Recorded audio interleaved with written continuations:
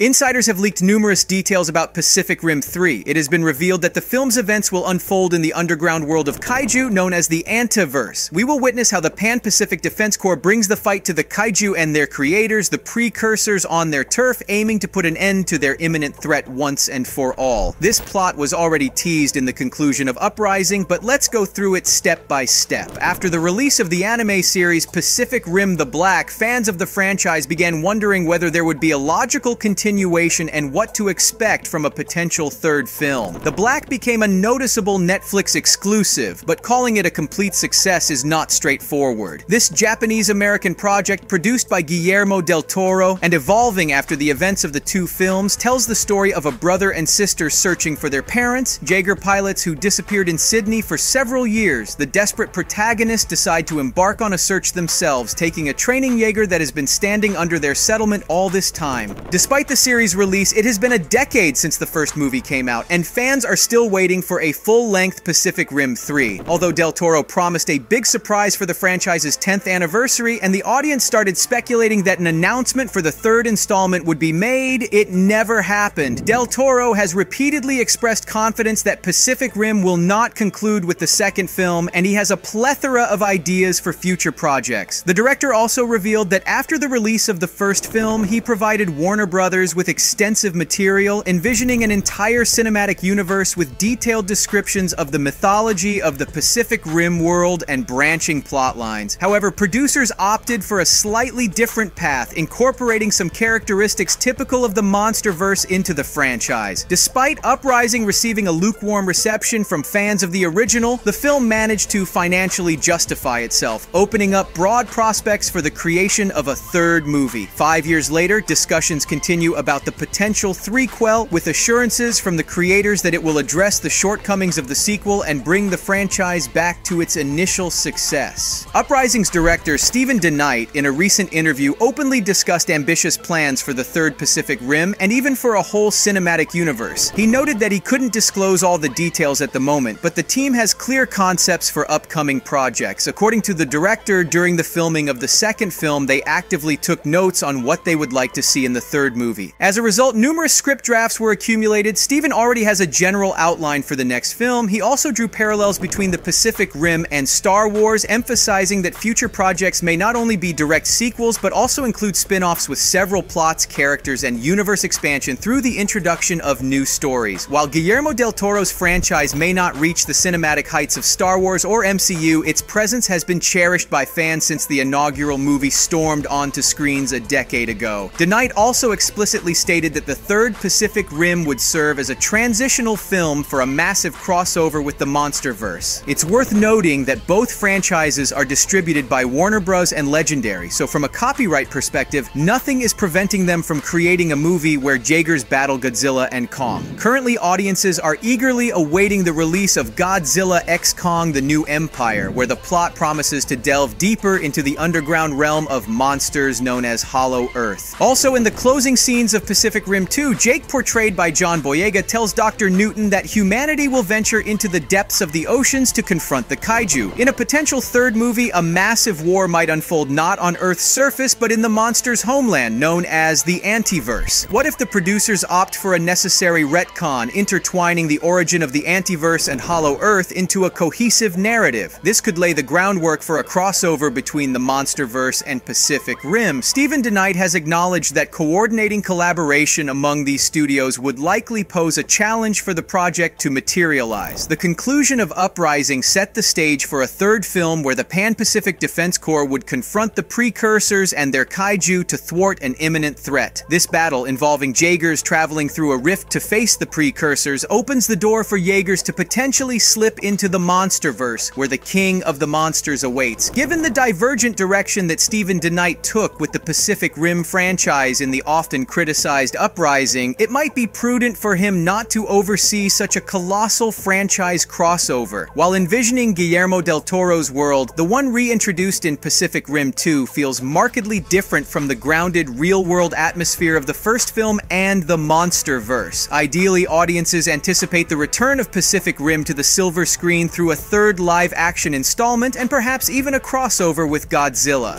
However, Pacific Rim 3 should stand as an independent film. Any any hint of a crossover with the MonsterVerse is expected only in a post-credit scene. The creators are already promising to focus on the realism of the narrative, returning to the approach of the first film. This is especially true for the action sequences. Viewers will need to believe once again in the reality of the battles between giant creatures, therefore the dynamics must be appropriately handled. It has always seemed that the first Pacific Rim is underrated. While critics may have had reservations about the plot and the acting, the film holds its own value. In an era dominated by polished blockbusters like Transformers, Pacific Rim offered something unconventional. The attention to detail and the meticulousness with which Del Toro brought his vision to life are impressive. One could argue that in this film, form takes precedence over content. However, this is only a problem if the form captivates the viewer and holds their attention until the end. Even after 10 years, Pacific Rim remains impressive. In Uprising, not only was Del Toro's visionary touch lost, but the entire atmosphere of the original suffered. Unique design and the logic of the world were also compromised. The sequel not only turned out to be devoid of ideas and empty, like a parasite on the original's body, but it also significantly undermined the brand's reputation. This disconnect is noticeable even in the trailers. Thus, Warner Brothers and Legendary bear a significant responsibility to deliver a worthy third movie to the audience, steering clear of stylizing it to match popular trends. Pacific Rim 3 must be unique and recognizable, preserving the original's distinctive charm. If the creators opt for a style similar to the second film, it could be another setback, as the sequel's appeal is primarily attributed to the merits of the original. It's crucial to acknowledge the mistake in the choice of style and return to the familiar visual concept, ensuring that the third film captures everyone's attention. One can understand why producers opted for such a style in Uprising, perhaps aiming to create a more dynamic and entertaining film. By that time, the industry had already dictated its rules, and audiences preferred brighter films akin to Fast and Furious. However, this approach backfired, and Pacific Rim lost its recognizability. Recognizing the error and reverting to what made the franchise unique is essential. There is hope that everything can still be set right. During the discussion with Guillermo Del Toro, the future of the franchise was precisely addressed. The importance of the third movie remaining true to its unique style and visual concept characteristic of the original was emphasized. The creators stressed that the success of the Uprising sequel was largely rooted in the audience's interest in the original. The opinion was expressed that it is crucial to acknowledge a potential mistake in the style of the second film and return to what made Pacific Rim distinctive and appealing. The original film rightfully holds the status of a cult blockbuster in the kaiju genre. Given this, the threequel needs to retain this recognizable identity, going back to its roots and avoiding an attempt to adapt to current trends. Hopefully, the filmmakers will understand what makes Pacific Rim special and offer the audience a new, captivating, and engaging experience. Subscribe.